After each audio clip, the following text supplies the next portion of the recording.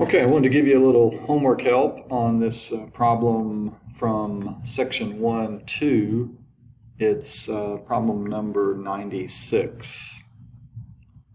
And I've typed up the basically the narrative of the problem. We have this sprinkler, and I just tried to do a drawing to reproduce the picture that you're given in your textbook. But the gist of this is we've got this sprinkler that's going to continue to cover this circular area, but the field that we're trying to water is a square. Okay, and it's a square whose area is 1,250 square feet. So that's the red, obviously.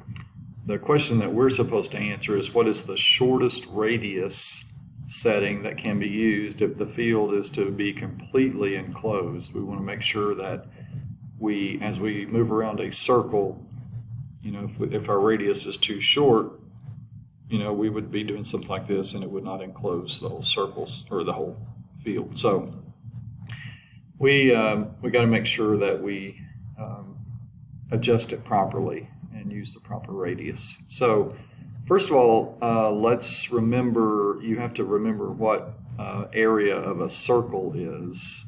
Okay, so the area of a circle is equal to side squared.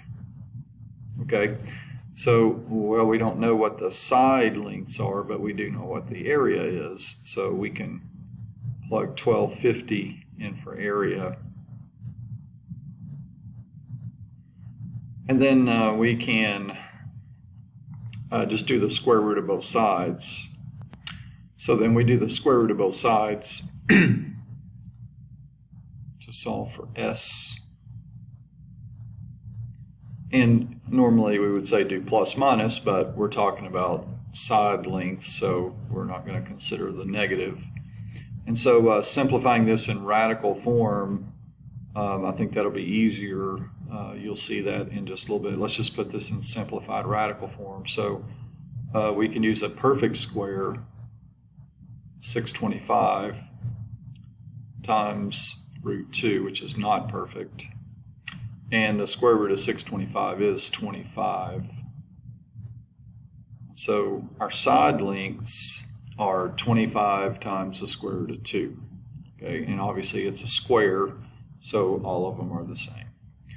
Okay, so now let's consider this. As far as the sprinkler, the water here is how it's traveling. That's going to represent the radius of a circle. And the diagonal, which is, I'll just try to extend this, is kind of like the diameter. So the diagonal from this corner to this corner, if I just extend this, then that means basically this is going to be 2r. R plus r is 2r. So you can kind of maybe see where we're going now. What I've done now is I've set up a right triangle, and we basically know what these two sides are, 25 root 2, 25 root 2. We just don't know what the hypotenuse is. But we can use the Pythagorean theorem to help us find out what this hypotenuse length is. Okay, so c squared, well, c is the entire length of that diagonal, which is 2r. When you square that, you get 4r squared. Let's just come over here. 4r squared equals 25 root 2 squared plus 25 root 2 squared. Okay, so we're going to be solving for r. So 25 squared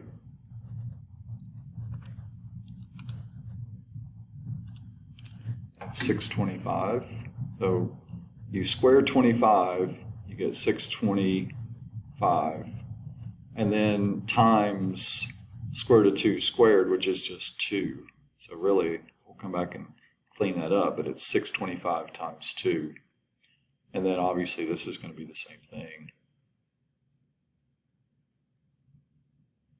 So that's going to be 1250 plus 1250.